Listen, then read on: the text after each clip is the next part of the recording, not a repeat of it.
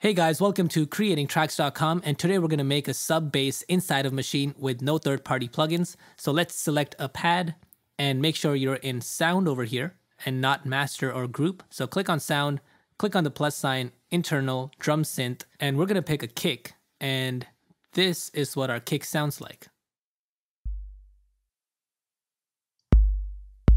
Alright, sweet. So here are some of the controls that we get with our kick, but if you hit this button over here, it's going to take you to the mixing window, which can be controlled by hitting tab on your keyboard. So tab, and then hit tab again, and we're here. So here is our drum synth kick, and here are our groups, and then the sounds. So in our drum synth, we have sub over here, but we also get a lot of different options. So let's check them out.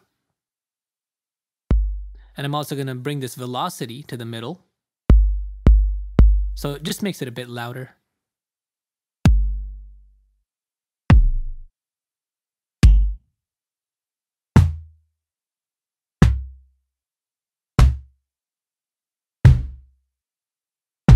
Alright, sweet. So you can see that they all have different controls and different kinds of knobs that come with each kind, but we're going to focus on sub because we're going to make a nice deep sub kick.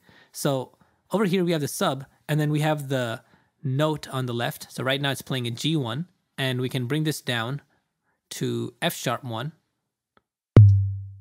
And we have all these different options, but we're going to stick to F#1. Because F# and G# are two very bassy notes. So we also have this decay over here. So let's see what the decay does when we bring it all the way up.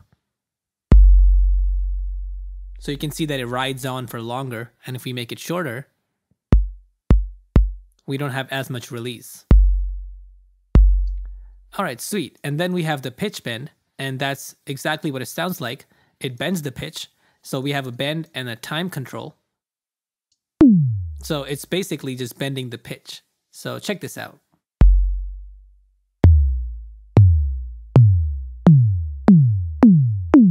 So that decides the pitch where it should start bending from, and the time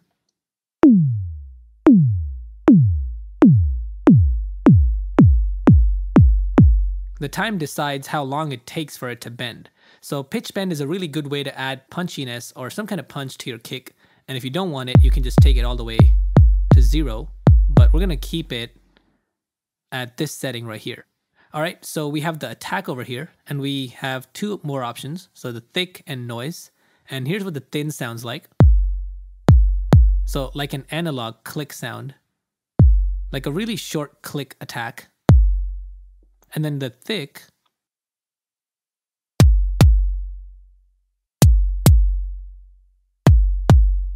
so it makes the attack a little more prominent. And then we have noise,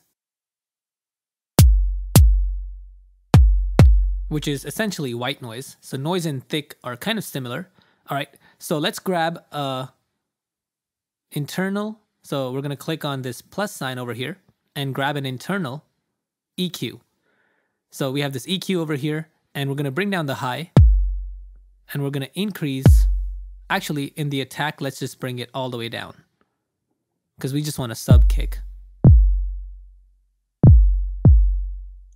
Okay, so let's also increase the low shelf by 2 dB at 100 Hertz or somewhere close.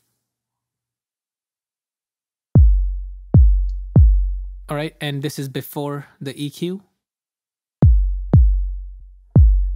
All right, sweet. So let's go ahead and add a internal compressor. And if you hit tab, or go back to this window, you can see that our compressor comes with these settings, but you can't see the gain reduction unless you go back over here, and then you can see your VU meter and your values. So we're gonna take the attack about, actually let's take it all the way up, and the release we're gonna take it all the way up, and then the threshold, let's also take the amount all the way up, and then the threshold we're gonna play with that until we see gain reduction.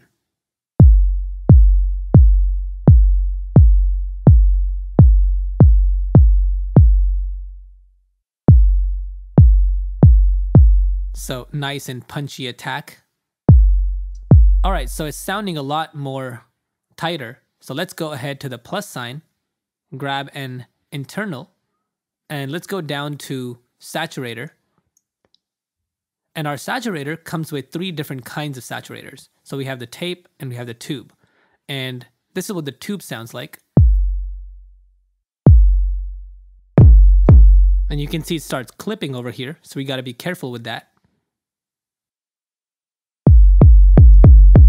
All right, but I like classic a lot more. And here's what our tape sounds like. But we're going to go to classic, bring down the contour a bit. And then what I like to do is keep a low drive and a high input. And it gives a really clean, deep distortion. So if you want less distortion, keep the drive a little lower than this.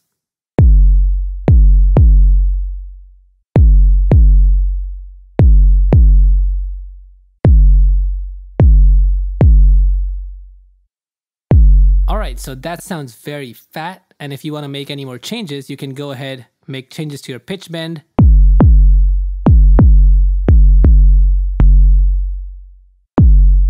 So that'll add more punch to your kick, or you can take out the punch, and then you have your decay. Alright guys, so if you enjoyed this tutorial, please make sure to give it a thumbs up, share it, and subscribe to our channel, and definitely stay tuned for more. Peace!